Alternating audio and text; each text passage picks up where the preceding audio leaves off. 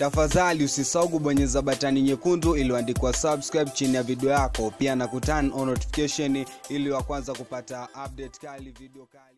Yeah, it's okay, shaboy hapa Masesyo Online TV, yule boy unayempenda na naikuletea update kali kila siku, mastori yote ya town yote yanayotendi mitandaoni. Ni kwambie shabiki wangu nambari 1 ambaye hujawahi niangusha since day one naanza, ni kwambie usisahau kubonyeza batani nyekundu iliyoandikwa subscribe chini ya video hii, pia na kuturn on notification ili mtu kwanza kabisa kupata update kali na video kali zote zinazotendi mitandaoni. Yeah, na today nimekuletea update kali kuhusiana na msanii Whozu na mwanadada Tunda Cappuccino.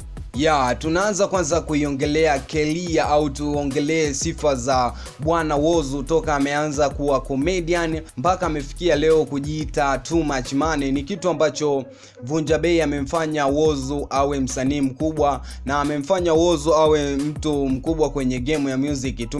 Tumekuja kuona safari ya Whozu ilianzia kwenye comedian ambayo ilimfanya Whozu fahamike sana na kumfanya Whozu julikane katika kuchekesha, na uchekeshaji wake ulikuwa ni mzuri sana, watu wengi walimpenda. Na kitu ambacho Whozu kilimfanya ingie kwenye game ya music ni alipokutana na msanii Nay wa Mitego. Nay wa Mitego alimwambia bwana Whozu, mbona kama una kipaji kizuri sana cha kuimba, basi fanya kuimba. Alirekodi lebo yake moja ambao wimbo wake ulipendwa sana, ulikuwa unafahamika kwa jina la Follow and Follow. Ni nyimbo ambayo ilipendwa sana na Whozu aliona hapa ndo pa kutobolea mazima, akuzembea na alikuja na vibao kaza wa kaza, uende mbinguni, vibao vingi sana vilomfanya Whozu asikike na kumfanya Whozu awe kwenye mapu. Na saizi tunapomwongelea Whozu ni msanii ambaye mkubwa sana kwa Bongo Randi, na ni msanii ambaye anapendwa sana na watu wa Bongo na Afrika Mashariki nzima. Na tukimwongelea bwana Whozu ni msanii ambaye alikuja kuvuma ghafla baada ya kusikika natoka na mwanadada Tunda Cappuccino.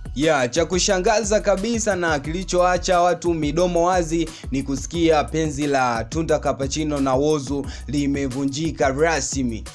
Ni kitu ambacho watu wengi wameshangaa, kwa nini Whozu na Tunda Cappuccino wameachana ghafla hivi. Ni kwa sababu tumekuja kuona mwaka jana 2019 mwezi wa 12 Whozu na Tunda Cappuccino waliposti wakiwa vacation, wakiwa wanaenjoy maisha kwa kutimiza mwaka mmoja kwenye penzi lao. Ni kitu ambacho watu wengi wamekuja kushangaa, mbona ni ghafla sana Whozu na Cappuccino kuachana. Na hizi ni tetesi ambazo watu wanasema kwa sababu Whozu alimfumania Tunda na Nigeria mmoja, ndio kitu ambacho kimechangia kuachana. Na tumekuja kuona picha za Tunda na IDRIS SULTAN